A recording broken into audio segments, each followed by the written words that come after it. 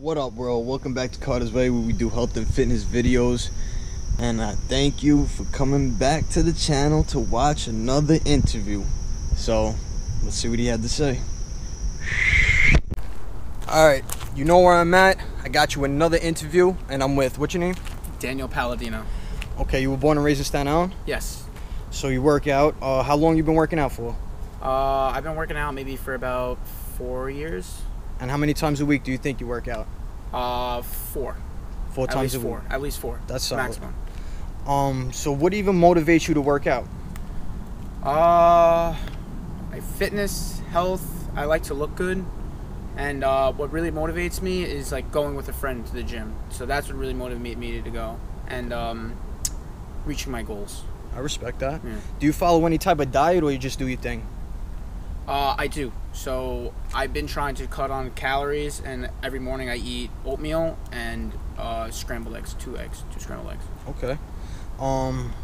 Do you feel a difference, let's say, where you go out to eat, or Wendy's or something, to where you are eating healthy? Do you feel a difference in your energy? Yes, 100%. Okay.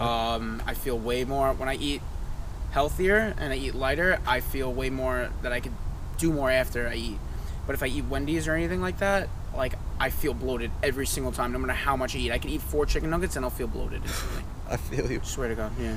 A little personal question. What do you look for in a life partner? Ooh, a life partner.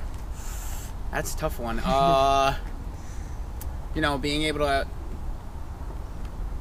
have a good conversation. Number one. Definitely have a good conversation. Have, like, very good energy always when I'm around, you know? Like, that feeling every time, you know, when you meet somebody for the first time. Always have that feeling. And traveling. I don't know. It's tough. It's a tough question, dude. Nah, let's leave it at that. I respect that answer. I like it. You know? Just another little personal question. Do you believe in God by any chance? Yes, I do. Okay. Do you know He's just there, or has He transformed you in any way? I would say He transformed me in a way. Like, you know, made me a better person, made me realize, like, certain things. Keeps you in line type of Keeps thing? me in line. 100% keeps me in line. My friend's very big into Christianity. He became, like, actually a missionary, like, so. Yeah. And, well, like, I'm big on Christianity, and I respect whoever you're talking about, if he ever hears this. Would you say you are who you are because you were born like that, or you could change and be whoever you want to be? I think you could change and be whoever you want to be. 100%. I think that you're born a certain way, but I feel like people limit themselves because they think, oh, you know, I look like this, or you know, I'm not able to talk well, I'm shy. I feel like you could change all of that and be somebody that you really want to be. Amen. Yeah. If you had to pick one, would you rather your physical health or mental health? Probably mental. Why do you say that?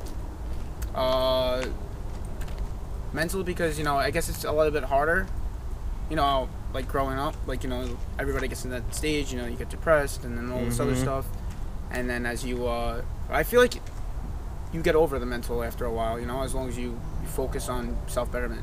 So I feel like maybe working out actually is better. Okay. I'm trying to change my answer. Maybe working out, because the working out could change your mentality, so.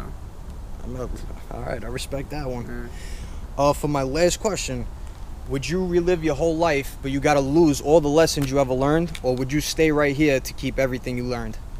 Wait, ask that one more time. All right. You could live your whole life over, redo. You get a redo, but you lost all your lessons, or you could stay right here and keep all the lessons you have learned. Keep all the lessons that I have learned. Stay here. I respect that. Yeah. Now, do you have like a valuable lesson you could give to the audience, that whether it's working out, whether it's in life general? Yeah, actually, I feel like, damn, I'm pressured now, so I can't think of it. Usually I do, but I would say always try to improve yourself and be self-betterment. Do self-betterment, 100%, and you know, just focus on yourself, focus on making money, and focus on your family. And, you know, focus on things that are going to help you in life, get you better.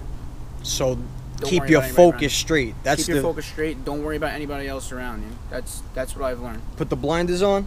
Put the blinders on, straight up. The blinders got to be straight on. Yeah, because, you know, if you're looking, you know, if you're worrying about what everybody else is doing, As long as it's, stop looking in the past. The past is the past. You got to keep moving forward. Talk about, anything that's going to help you in life.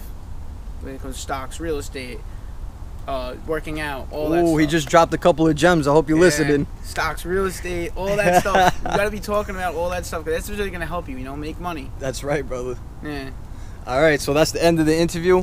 I really appreciate this brother for doing this interview with me. He's got an electric skateboard. He's flying through the park, bro. It's crazy. But you got an Instagram you want to give him?